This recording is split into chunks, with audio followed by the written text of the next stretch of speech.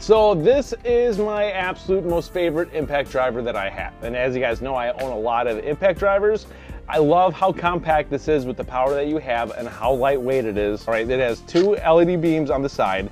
It has a glow-in-the-dark ring, so you can find your tool in the dark. It does have a speed selector right underneath the housing for the hammer. So you could change it from 1, 2, 3, and 4. This does have multiple self-tapping modes. It has an auto mode. And you could choose to put your, have your light be permanently off or on. So as you can see, they're on. So now it's off, so you can preserve battery life if you don't need the light. The model number is XDT16.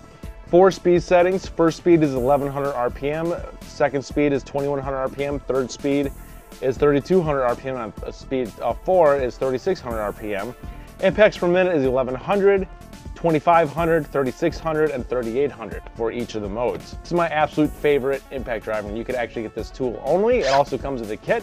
The impact driver I highly recommend for everybody. It is a good buy. You will not be dissatisfied with it. It does have a push and collet. Gotta adjust it to take it out. But my favorite setting is the speed mode selection at your fingertips without having to go to the base of the tool. It does have a belt clip on it. That has been this 2-minute review. I highly recommend this, and I'll see you guys on the next one.